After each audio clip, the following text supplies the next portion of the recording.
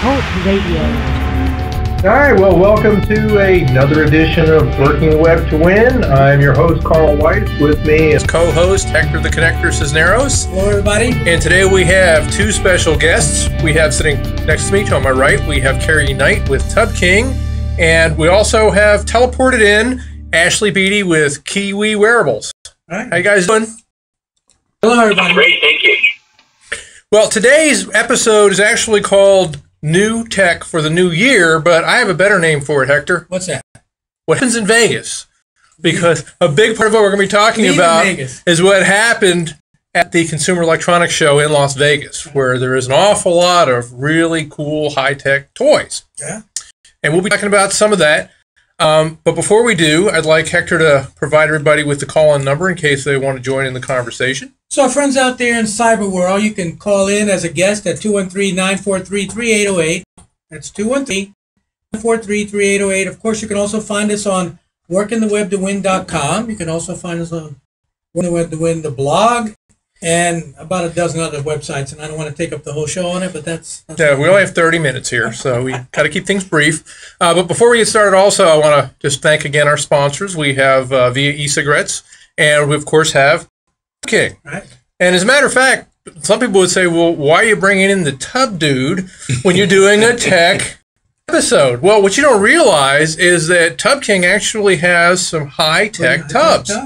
Walk-in tubs are quite high-tech. Matter of fact, I'll queue up their little website right here. Can you tell us a little about some of the technology that's involved in your walk-in tubs?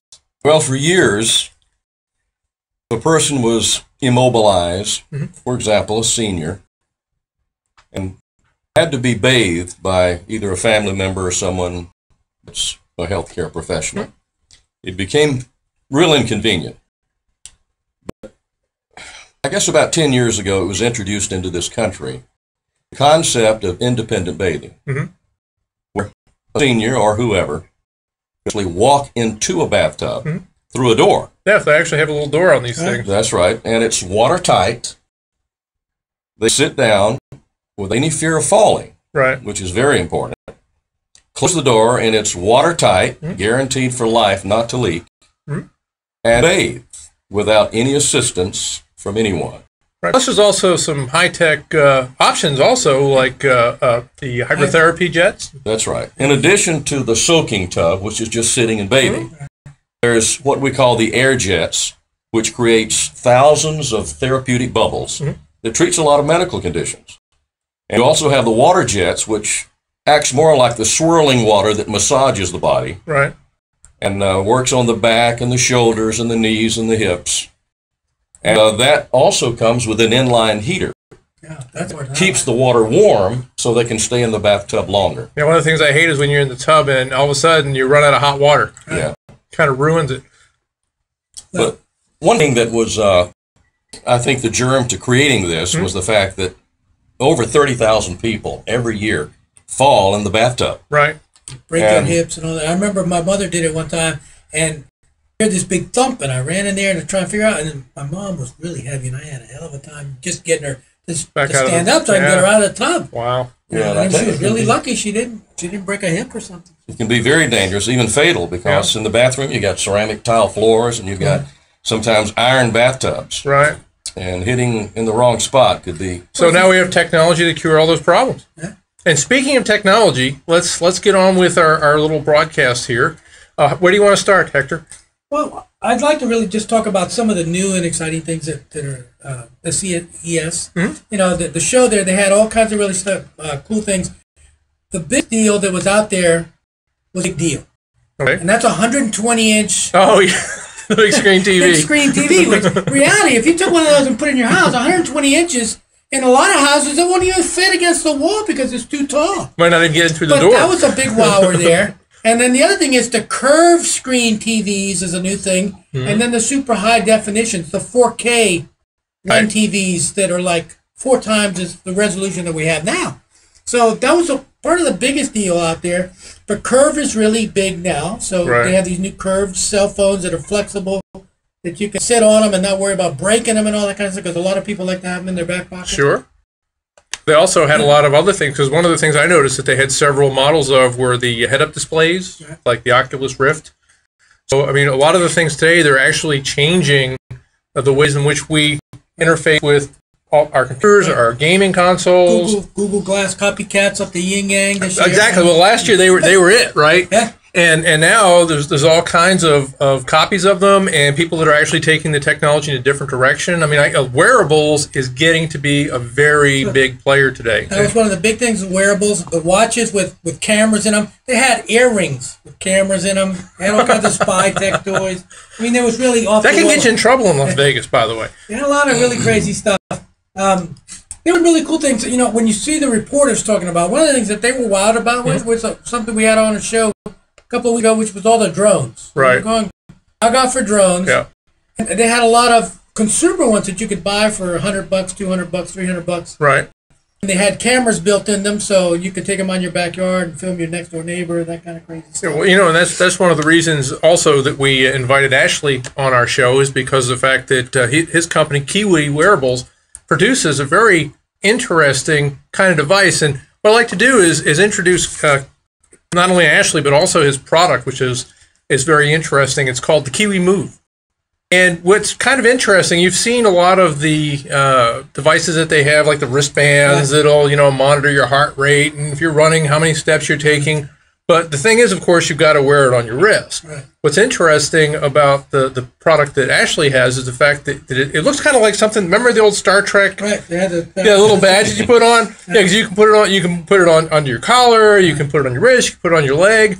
But the thing that really kind of interested me about Ashley is the fact that he went from being a naval maritime surface officer to getting into working with this new startup. Tell us a little bit about your background and what led you from being on the high seas to being in high tech. Okay, well, certainly. 11 years ago, I joined the Naval Reserve here in Canada, and I joined as a maritime service officer, and I trained to be essentially a navigator slash warship driver. And I did that as a Naval Reservist for a couple of years, and then I transitioned away from the seagoing role into more like a managerial, operational intelligence kind of role inside the organization, working on various strategic endeavors. And after doing that for a little while, I ended up deciding that I wanted to be an entrepreneur. So I got the entrepreneur bug probably about 2010 or so, and this was when social media was out. So I started a social media consultancy and some social network analysis kind of products. We developed them so that we could essentially identify influencers on Twitter. And that product went a little ways, but it essentially, I was limited by the fact that I didn't know how to code. I didn't really know how to put lines of code down and actually create my own application. So back this would have been February of last year, I took a programming course in Toronto called Fit Make Lab. And out of that, I learned how to be a Ruby on Rails developer. And then from there, the week after I finished the course, I joined a hackathon here in Toronto, a computer programming competition called Angel Hack Toronto. And out of that, I met the guys who were on Team Kiwi, actually. So I went to the hackathon, and I met these guys who were building a heart rate monitor, and I was very interested in this. It was something I'd worked on during my MBA. And I thought, you know what, this is a good team. I'll work with these guys. And as it turned out, we ended up winning the competition and decided to start a business. And the heart rate monitor we had built essentially took an algorithm for arrhythmia detection. And if you detect arrhythmia, essentially what you're doing is you're giving someone who's got this detector on a 3 to 13 hour head start on a heart attack. So it was a really interesting wearable device that we had built at this hackathon. However, some research suggested that we were probably about 16 months to market. So out of that, we were like, what can we build? Actually, let me do this. Let me. I'm actually going to play your little video here.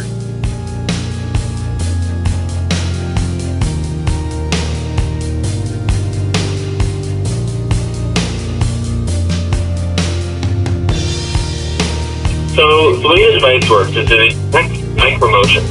So as you wake up, it detects that. And then using a simple rules interface, which we have as an application called when do. So when I wake up, what do I want to make as part of my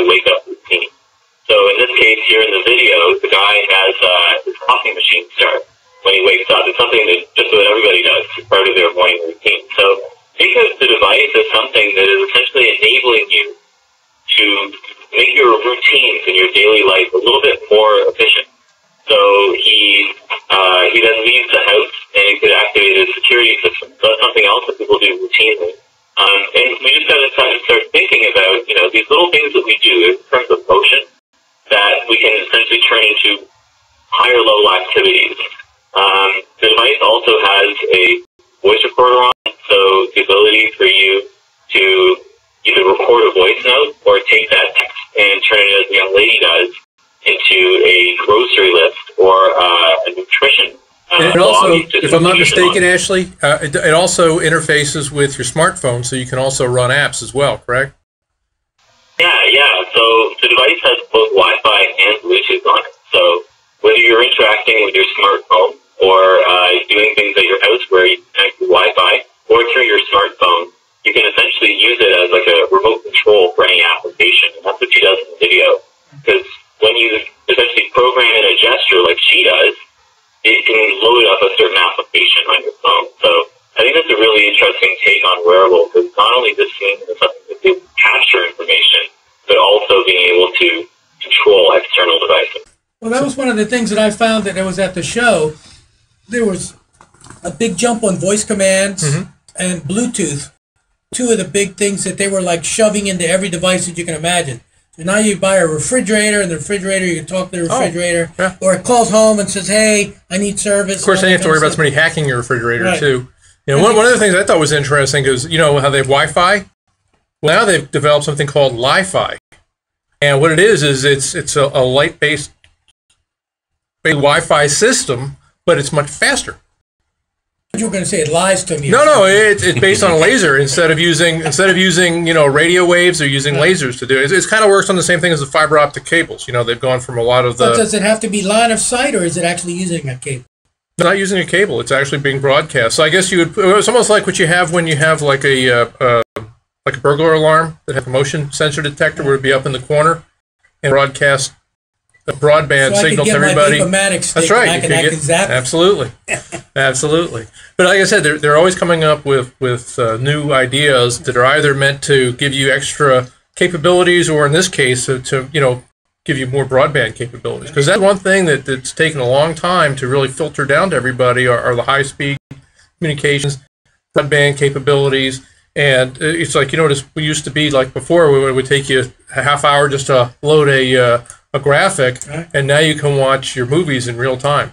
And one of the things that was interesting to me about the CES show is that there was a lot of interest in spy tech type stuff, and really it's sort of counter surveillance spy stuff. Oh yeah. Because again, you look at the news right now, and you got the NSA, spying on everybody and getting 2 million text messages a day that they're sucking down and so on, and you see a lot of stuff coming out. So one of the things that was released recently was an encryption system to put on your Android phone that would encrypt text messages so that hopefully they can't read them. But there were a lot of things at the CES show itself were geared towards either surveillance or counter-surveillance. And I think all of that is because we're in a society right now we're being bombarded by surveillance. I mean, domestic spying is a big deal. Oh yeah, in fact, we're going to have an upcoming episode in a couple of weeks on that very topic, all the different ways in which people are watching you. In fact, sometimes you have to be careful about your laptop because you see the little camera in there. I don't know if you know this, but there are actually ways for somebody to turn that camera on when you're not even aware it's on. Right. And now they've got cameras in just about everything. So you got them in your watches, you got them in your glasses, they're everywhere. You got them in earrings. Right. I mean, they got them in your car. They're in everything. And one of the big news flashes was Ford was talking about their new cars and stuff like that. And one of them said, we have GPS in your cars, and we pretty much know what you're doing. That's a bunch of red flags for a lot of people, because now they can spy on you because you're driving in a new car. That's right. Well, the thing, too, is as the cars become more web-enabled, that also means that somebody can hack your car. Right. And all of these things. So when we're talking about I'm not making this up. I swear. This is the upcoming show where we'll be talking about hacking and all those kinds of things. Again, this is a big issue that people really are not paying attention to very closely. They understand hacking and all that, but they don't understand that their coffee pot could be hacked. Right. I mean, and it doesn't seem like a stupid thing, but it could be a huge nuisance. If you turn the coffee pot and it overflows and electricity gets caught on fire and your house burns down, there's all kinds of crazy stuff that can happen. And if they hacked your car or they hacked the lights, Right. and turn them red when you're trying to go through them. Those are real things that can happen, and the hacking tools are free, if not next to free, to anybody who wants them. So it's going to be a big issue, and if we don't think it was a big problem before, the wake-up call should have been when Target and Nordstrom's got hacked, millions of accounts. Yeah. Well, That's just the portent of what's coming. The CES isn't the only big show that makes Las Vegas on a yearly basis. There's also one called the Black Hat Convention. I don't know if you're familiar with that, Kerry, but that's literally where all the bad guys go to hawk their wares. Yeah. And they do for everybody. It's in the open. Wow. So anybody can go in there and buy their stuff. And just about any kind of magical hacking tool you can think of, like those little postage stamps, scanners that they can put on things. So when you bring your card by, it picks up the code, so then they can make your card copy. Yeah. I mean, all that stuff is available, and it's a huge problem. But most people are not really reporting it. They're talking more about the NSA and not about the hackers. And one of the things that I saw that was a really neat graphic, or cartoon, I should say. It's got Obama talking. It says, bulk data should not be held outside government hands. And then the guy next to it is a hacker guy, says, already is. They got a big picture of Target. But they done whacked them for all that kind of stuff. And it's going to be, I've already predicted that this year, this is going to be a much bigger year for hacking than it was last year. Last year was huge. Yeah. Well, so, you know what it is? The problem is that you've got a lot of people, a lot of companies that are developing a lot of products that are web-enabled. But they're not putting security. Exactly. They're completely insecure. Is that going to be a problem for the Kiwi move as far as being hacked? What do you think? No. Well, I think, so I say this with caution, right? Is that just about anything, as you guys have said already, can be hacked. So whether it's your card, whether it's your cell phone, we're seeing on a daily basis more stuff from these government agencies and as well as these professional hacking groups. They can get into just about anything. Now, we've taken an approach with Kiwi is that we're open by design, but we're also enabling you, the user, to do with what you want with the data. So think of it more as like an opt-in, where you're going to essentially enable other apps to be used rather than an opt-out where we hold the data and then we want to essentially either charge you for it or give it to you in small bite-sized paid doses. And this is one of the major issues I find with wearables right now. Is the access to data just isn't available. We definitely take privacy very seriously, and we, being in Ontario and being in Canada, taken the privacy by design legislation very seriously.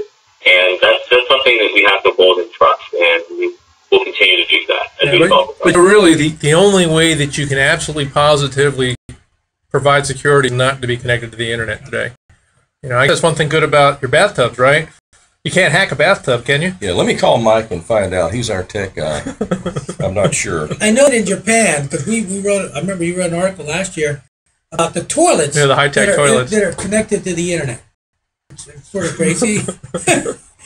But the Japanese like to connect. They like all the bells and whistles. They Yeah, like to connect they do. everything to the internet. So, but again, we were talking about the wearables. The bots were a big deal at the show this year, and again, we've done at least 2 or 3 shows on robotics, because robotics is just taking off.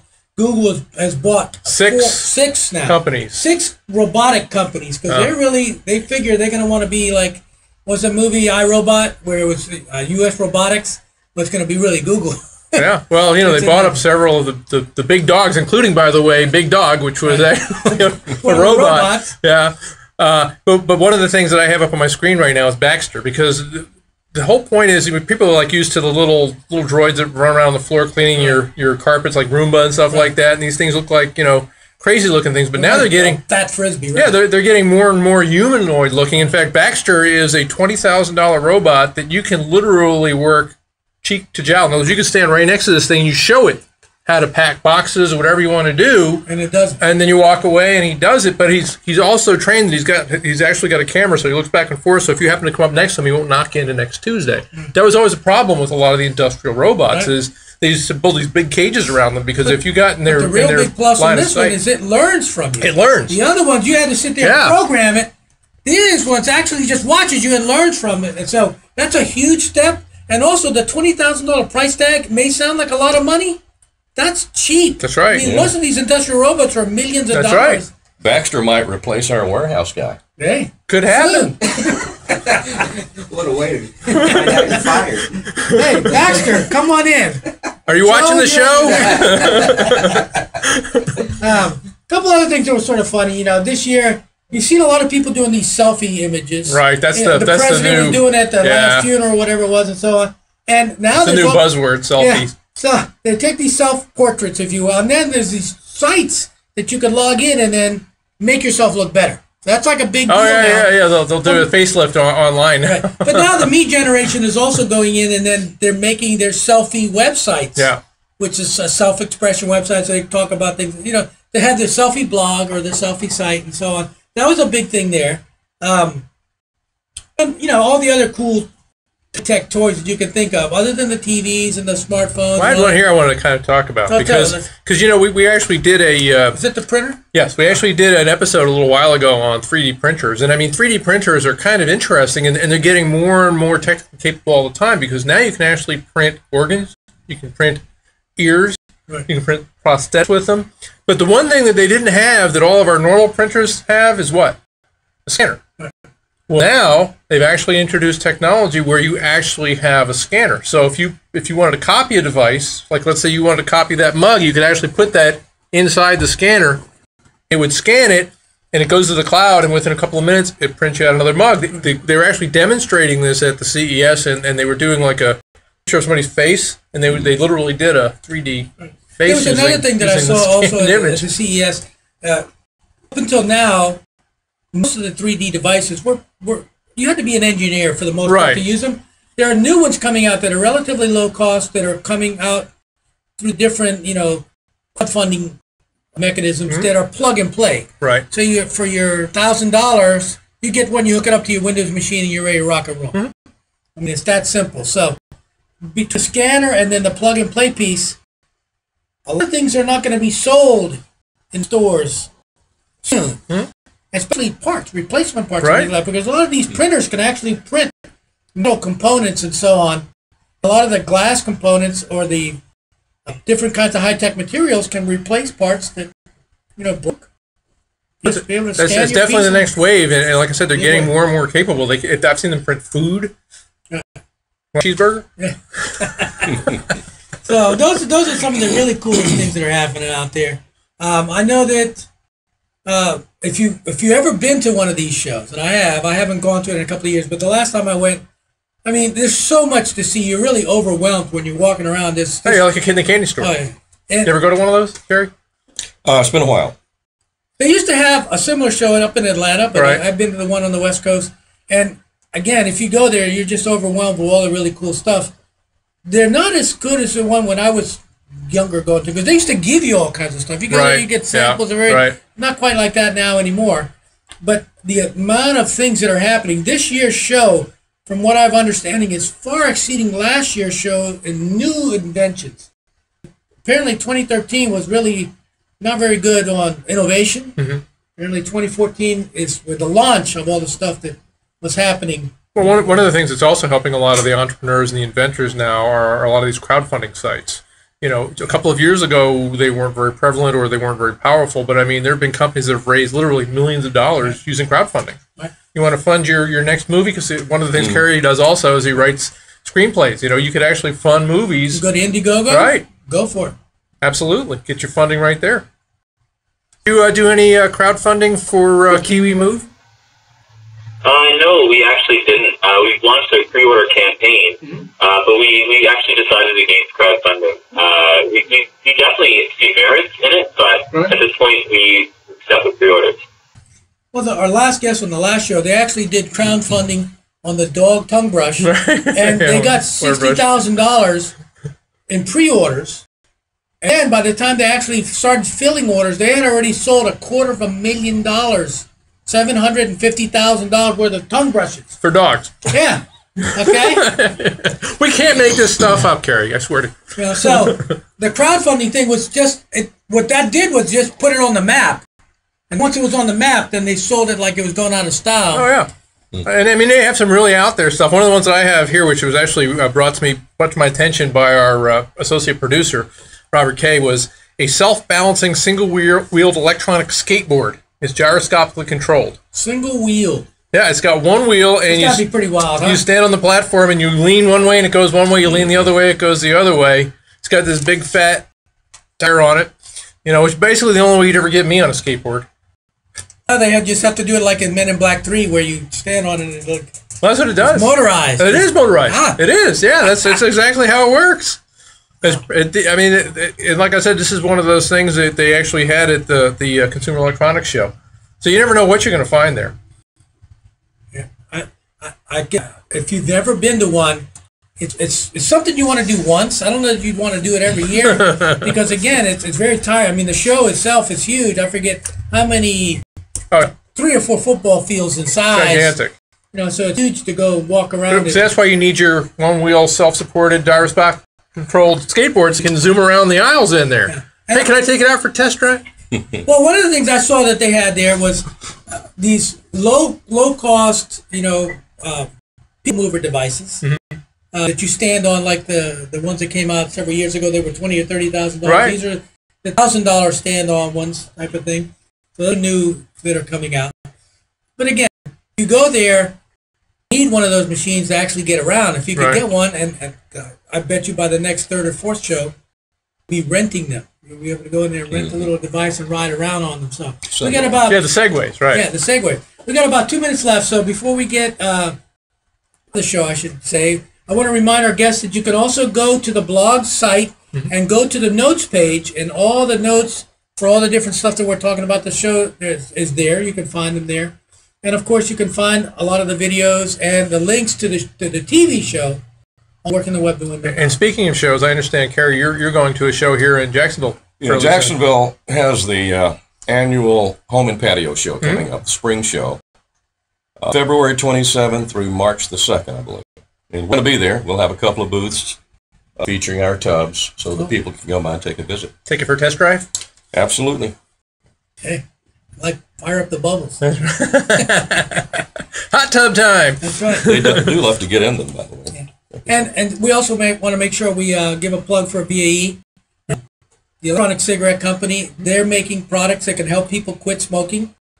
And a heck of a lot safer than real cigarettes. So I know I forget how many millions, 34 million Americans are smoking cigarettes. So this is something that can help them get off that stuff. And of course, we also want to thank our other guest, Ashley, with Kiwi Wearables. In fact, if you go to the blog, you can not only see the link to their site, but you can also play the video.